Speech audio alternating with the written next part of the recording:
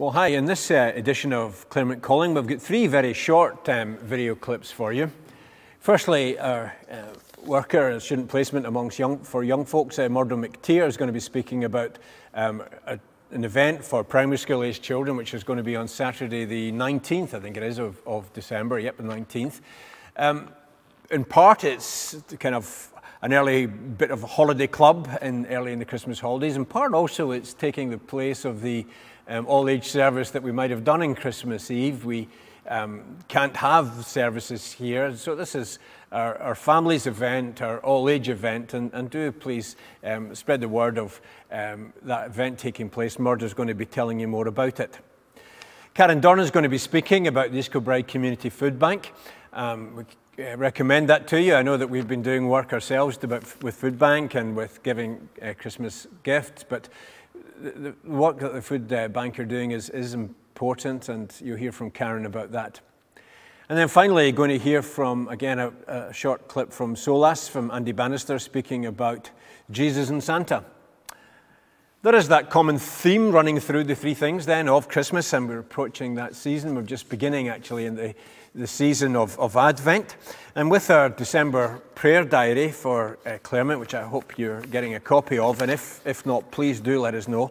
With that is also coming a drop-in reflection, as it were, to do at home for Advent 2020. It mentions too our reading of Luke's Gospel, which starts on Tuesday, December the 1st to 24th. It also tells a wee bit about our Advent windows that are going on, and we'll be putting out some more information about that and some information about Christmas services. But also there's a reflection in 4 stages of looking at different themes, and particularly Advent themes that are appropriate in a COVID-dominated year. So we very much recommend if you can, make time to reflect on these things as part of our being in the world and as part of our preparing for the welcome of Jesus. Again, we've sent email copies out, and we've given some hard copies to folks, but if we've missed you out, if you have not had a copy of the Advent drop-in, do get in touch with the church office. Do let us know, and we'll be more than happy to get a copy to you as soon as we can.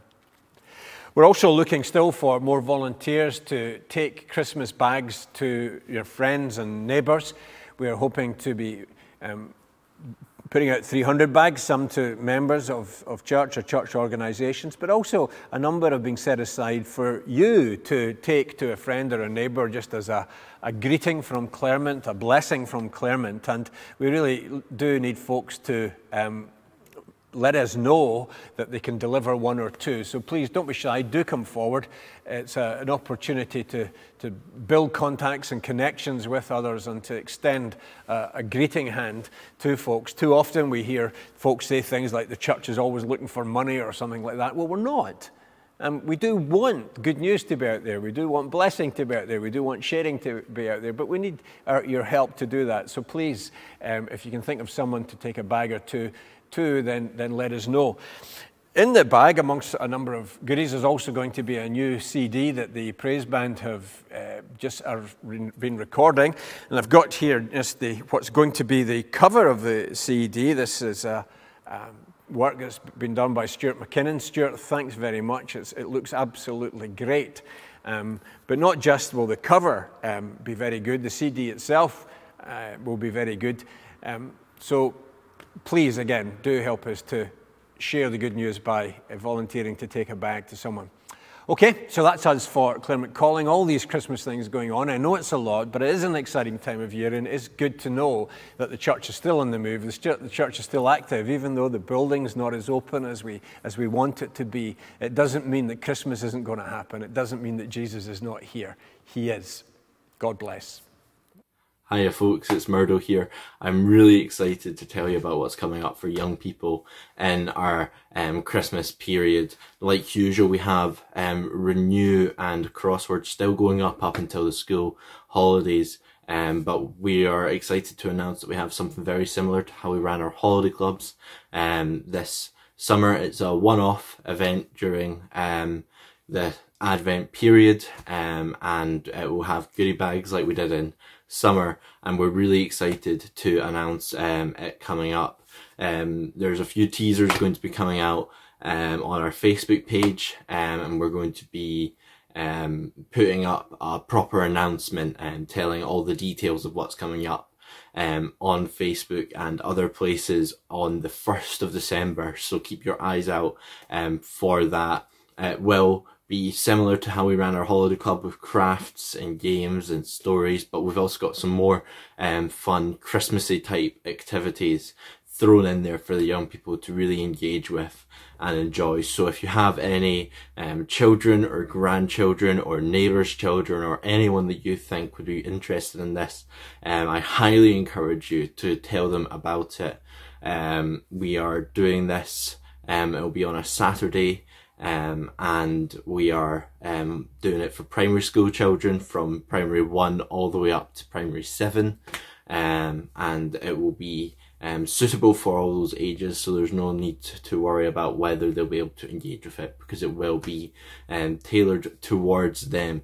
So I greatly encourage you to share it around, and we are excited to do it. We've got a brilliant team working on it, and we are excited to bring this to you. So this is what's coming up, so keep your eyes peeled for this children's event that will be announced fully on the 1st of December. Thanks guys, have a nice day. Hi everyone, I just wanted to take a few minutes just to tell you a little bit about EK Community Food Bank's Christmas hamper appeal this year. As we near the end of 2020, and a year that none of us could have predicted, a year where many of us have felt the harsh effects of isolation, separation from loved ones, and losses of many different kinds. It's been a particularly hard year for our clients too, who are not only facing poverty but have been massively affected by loneliness, social isolation, depression, increased anxiety and fear, and increased feelings of worthlessness and hopelessness. We've also seen many people turning to us in the last few months who are trying to deal with the reality of the effects of COVID through redundancy and job losses. More than ever this year, we want to reach out to our community in what may seem like a darker world, but we want to bring the light and love of Jesus. On a very practical level, we want to bless individuals and families with a hamper which will contain everything that they need for Christmas Day dinner and lots of extra goodies.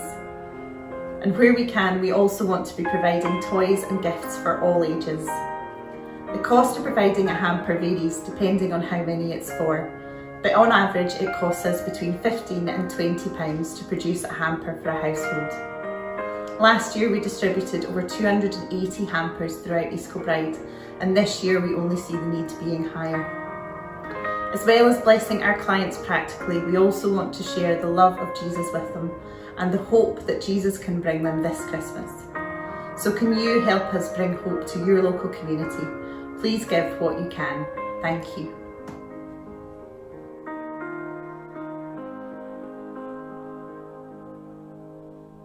I wonder if you've ever seen somebody write, perhaps in a comment box on Facebook, or perhaps some sort of cheap second-rate comedian on the television, say something like, you know, I don't believe in the Tooth Fairy, I don't believe in Father Christmas, I don't believe in God. I regularly encounter this, particularly around Christmas every year, with smug atheists, and that's not every atheist, just a few, trying to make this comparison that, you know, belief in God is childish and immature, just like belief in Santa Claus. It's great for the children, but not something for respectable adults. So, is belief in God like belief in Santa Claus? Well, the simple answer is no. Let me show you why for a number of reasons. First thing is, I could take you to almost any university library anywhere in the world, and we could wander along to the philosophy section, and we could find dozens and even hundreds of books written by bespectacled, bearded, academic, serious philosophers discussing and debating the existence of God. I couldn't find the equivalent section for Father Christmas. There simply is no comparison. Secondly, of course, it's interesting to note that among the many slew of atheist books put out in recent years, my atheist friends don't see fit to write books with titles like The Santa Delusion, which tells me that even Richard Dawkins and his friends, they know that belief in God is not like belief in Santa Claus. But here's the more serious thing. What's the big difference between belief in God and belief in Father Christmas? I often like to conduct this experiment when I'm speaking to Christian audiences. I love to say to my audience, just out of interest, I say, raise your hand here if you became a Christian after the age of about 15. And you do that in most audiences, and about half the hands in the room go up. And many, many Christians have found their faith in adult life. Many atheists become Christians in adult life. But you ask the same question, how many of you here became believers in Santa Claus after the age of 15? And unless the local village lunatic is in the room, nobody puts their hand up. You immediately see the difference. People discover and come to belief in God as adults. They abandon belief in Santa Claus as children. And the fact that they come to belief, that adults and former atheists and former skeptics and former members of other religions come to believe and encounter and meet Jesus as adults, tells us something. It tells us that what it all boils down to in terms of God and the Christian faith is not at what age you believe things so much as this question instead. Is it true? That's the question that really matters. Is the existence of God true? Is the Christian faith true? And that's the only question that's worth wrestling with. But to wrestle with that, you need to think like an adult and not a child, and not use childish arguments like comparing God to Santa. But there's something else going on too. Is it true is one question, but the second question is, what difference does it make? Now that is the question I think that really matters. You see, when I hear a grown adult try and dismiss belief in God by comparing it to Santa Claus, that tells me they are trying to avoid the question. They're trying to push the God question out of the door because they've probably worked out that if God does exist, some things need to change. Because if Christianity is true and the claims of Jesus are true, that means he is Lord and I'm not. And that can be quite a step to come to terms with. Much easier to ridicule the whole thing and pretend it's not true. But of course at that point, I'm not behaving like an adult. I'm behaving like a child. And if you can't even think seriously about the God question without being immature, then maybe you should leave the grown-ups to have that conversation, and you can sit next door, put your fingers in your ears and sing. Maybe something cheerful and charming and encouraging. Maybe something like, Santa Claus is coming to town.